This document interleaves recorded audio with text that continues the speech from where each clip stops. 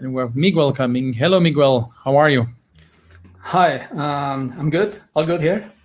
Yeah, perfect. Nice. You have a professional microphone. That's great.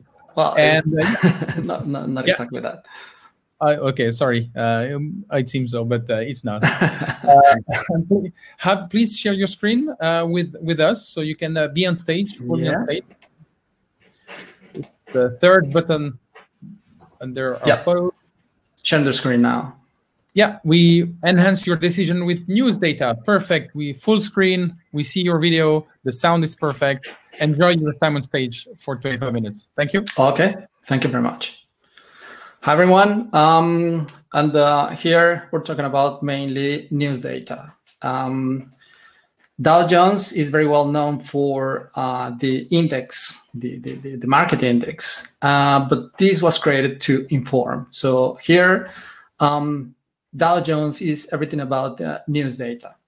I'm a customer solutions engineer, computer scientist, and data scientist. My role in the company is translating business needs into technical solutions. I'm based in Barcelona, but cover this time zone, basically. So why news?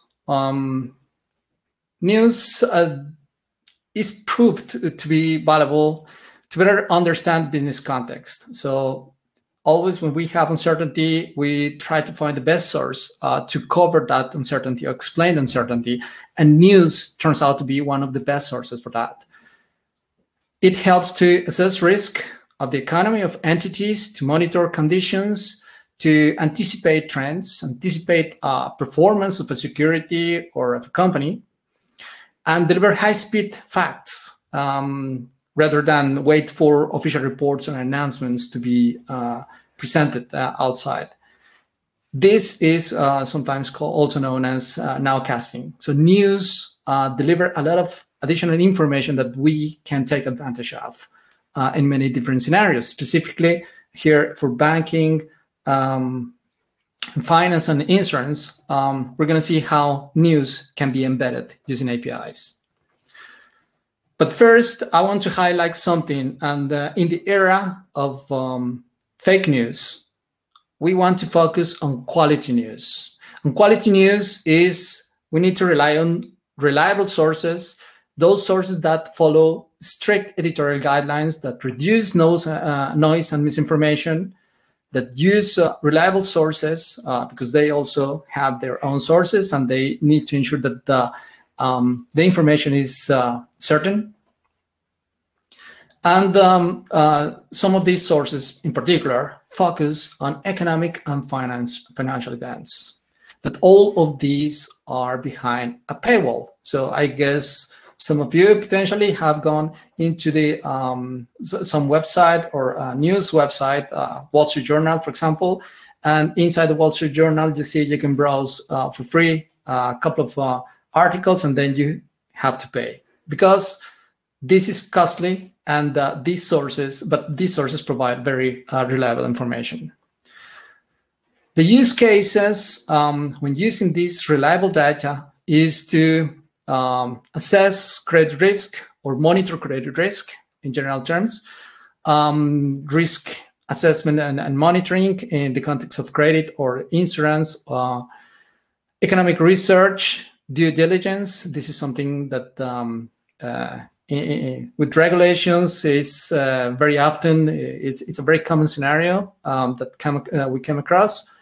Compliance, sentiment, and among many other different use cases. We're going to see a little bit more about use cases in detail with the APIs, with the API scenarios. So news are fine. We can rely on different sources. So there's the Wall Street Journal or Washington Post or the Times. But what if we want to get all of them into a single place? So is when news aggregators are relevant. And news aggregators basically take all of these big brands and put them all together into a single database. And this is what a news aggregator do to pretty much collect all this information into a single database, following a unique data structure, which is potentially one of the most useful features in this case. To have a unique data structure helps to understand the data coming from all these sources in a unique way.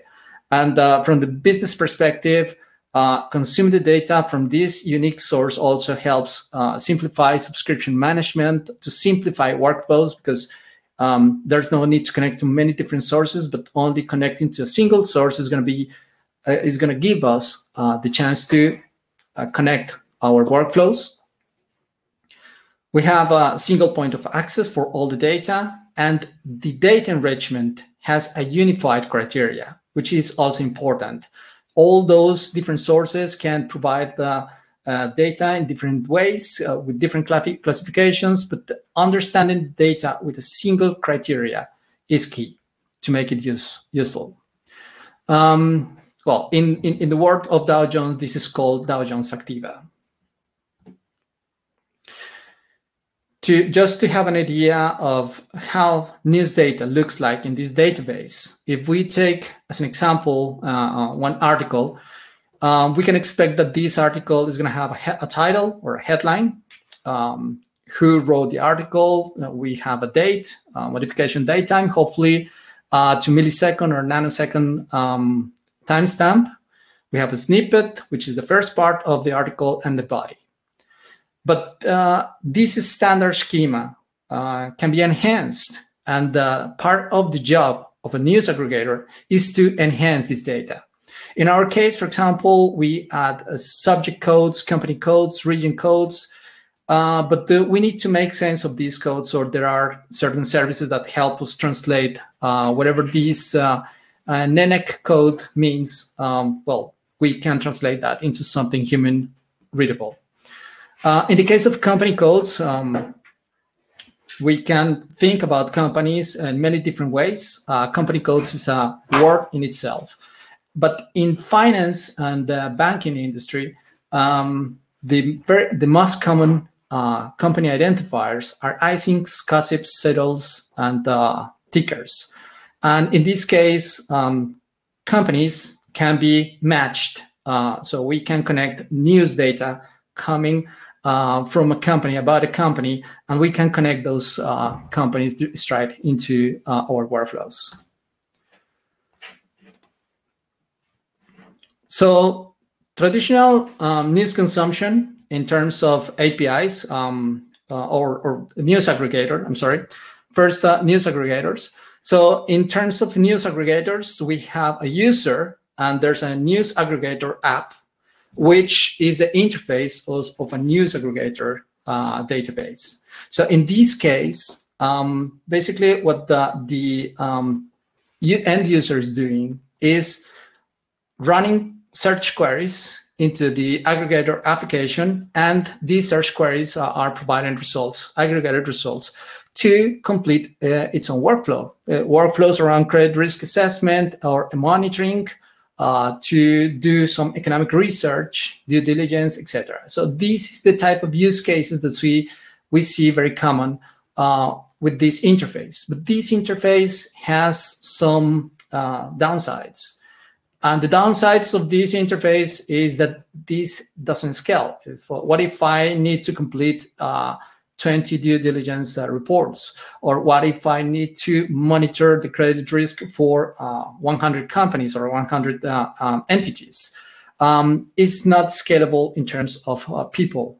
So when we try to think of different ways or better ways to consume content, we understand that APIs is the best way to plug workflows and allow these workflows to have some level of automation and more high volume processing. So it's when we start talking about APIs, and from this point we will focus on how all these APIs, on how this news consumption can be used using APIs in the context of companies in banking and finance industry. So machine-driven consumption, we have an aggregator database. This aggregator database has an aggregator API. The API provides the data to a custom processing element. This, we'll see what this represents, this box, the custom processing, which in the end is returning result to the end user. The end user, in the end, can see news data as such. So I'm going to read the article about yesterday's market performance or scores. What if I want to see a score, or I want to see some derived data coming out of the news? So this is, in general terms, the schema, the way users are consuming derived content out of news data.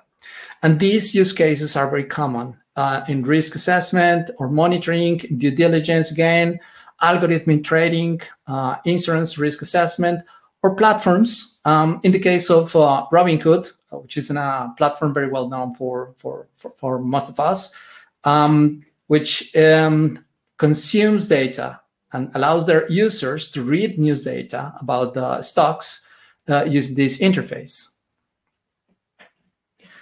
In the case of ESG, something which is taking traction nowadays, ESG scoring is something that also requires this level of data processing. So the API scenarios basically are, there's an aggregator database, and in this case, I have to differentiate between low volume news and high volume news. And that's why there's a low volume API and a high volume API. And the reason for this mainly is because of licensing. So please remember, we are talking about licensed content coming from premium sources that are behind a paywall, or sometimes are not public in the internet. And this content has different levels of licensing. The low volume API, it's consumed mainly is human-driven consumption. It's content that is provided on a basis of user requesting the data.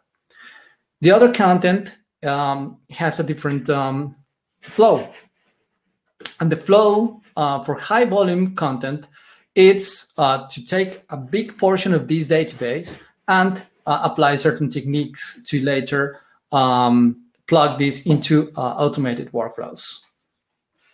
So to dig a little bit more into these two different scenarios, let me go first through the low volume API use case. The low volume API use case basically takes the aggregator database. Again, always this database is our starting point. There's an API which provides the data directly into a custom UI. If I have my intranet, if I have my corporate CRM, I can include news data into this application by requesting information to the API. And the CRM is a very good example, just because this user, along with the actions this user perform in the website, there's certain there are triggers that request the information to this API. And there's some modification, there's a side path to this mechanism, which is automation workflows. The automation workflows is to run predefined queries or run certain rules against this low volume API to highlight and enhance or make the easier to consume the news data for this user. And these use cases were mentioned before. Indeed, is the use case used in the Robinhood case.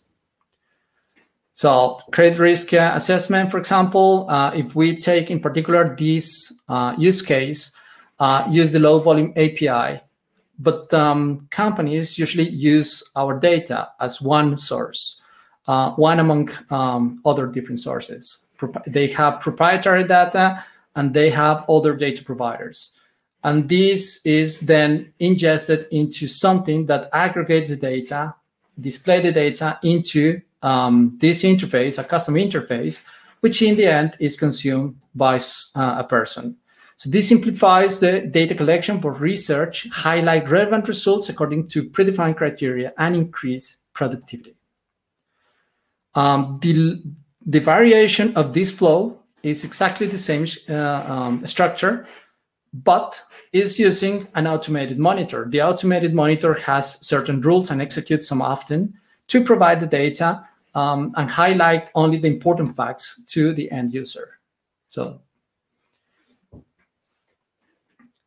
not always the data is going to be news data as such. We can provide also information about data volume. And data volume in itself carries a big amount of information. Something like this matrix, for example, is a list of companies and a list of topics. And we can measure what is the variance of news volume in regards to a company and a particular topic.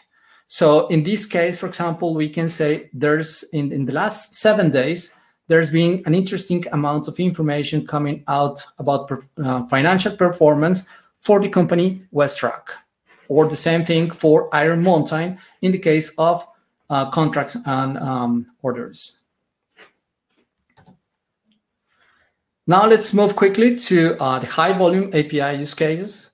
And the high volume API use cases, we have, start again with the aggregators database, but in this case, we have a small asterisk here.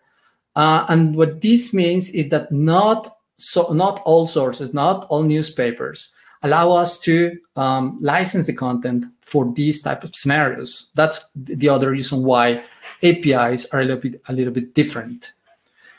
In this case, I mentioned before, the high volume use case requires to take a portion of this database into a local storage. And this storage is then used to apply different techniques.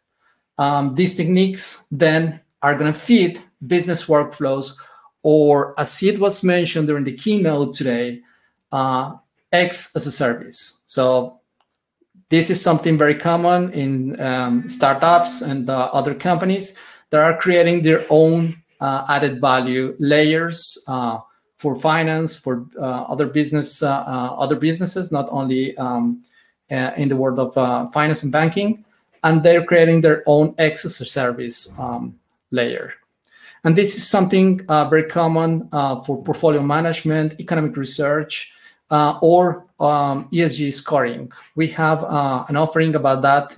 It's a ESG scoring that precisely was had an interesting publication last week about the 100 most sustainable companies worldwide. An example of this is portfolio management, precisely. So portfolio manager takes this extraction of news. This is the universe of trading, and this universe of trading goes inside machine learning models and NLP to generate alpha and risk signals, which later are inserted into a quant workflow. So the key word here is quant workflows. And those for you that are a little bit familiarized with the quant workflows, those are based on calculating signals out of the fundamental data or from alternative data. In this case, news allow to calculate signals from this data. Okay, so this high volume service, the high volume API, has two separate services. One service that give us all the history. So if this is now, we have the history that can be taken with using a snapshot, and is useful for training models, understanding past events, summarize facts, identify patterns, or backtesting. And this is delivered as files, Avro, CSV, JSON, or streams is the other service, which is gonna listen to news coming about matching certain criteria, and it's helpful for predicting, monitoring, get notifications, and calculate signals. So the high volume API has a pattern that is not, if I request the data to pull this extraction, this small database, it is not going to return the database, the whole database with a single request. The request is to trigger a job, which basically I can provide what is the criteria, then submit the job, then monitor that the job is completed, and then collect the results by downloading the data. So this is also follows a different approach in technical terms, how the pattern this is implemented. So this is everything I wanted to show you today. I'm now open to questions. Thank you very much, Miguel, for this presentation. So we have 2 minutes for questions. The first question is about, do you know existing use cases where that you can share with us where actually financial data and news data are actually highly correlated, and that would benefit from an API of news for financial data? Yeah, absolutely. And this is something that can be seen in the past as economic research. This is something that we've seen is a common use case for regulators and for academic institutions. But also in the case of trading, trading platforms are also backtesting using our data, checking how these events correlate and trying to find the key elements to calculate a signal at the right time for the trading strategies. Is there also a sentiment analysis, right? Because it's about news, but do you intend to have social media and adding sentiment analysis to it? Yeah, well, we are not at the moment adding this sentiment to the data we provide by our APIs. We suggest mechanisms to calculate that sentiment. This is something when we come across sentiment is something that is not standardized. And that's one of the reasons why we haven't implemented that into our data. But we, however, provide different mechanisms, and we suggest here in the developer portal, there are pointers on how, what are different approaches to calculate sentiment on news data. Yeah, thank you very much, Miguel, for all of this. This is all the question we had. Thank you very much. You can disconnect your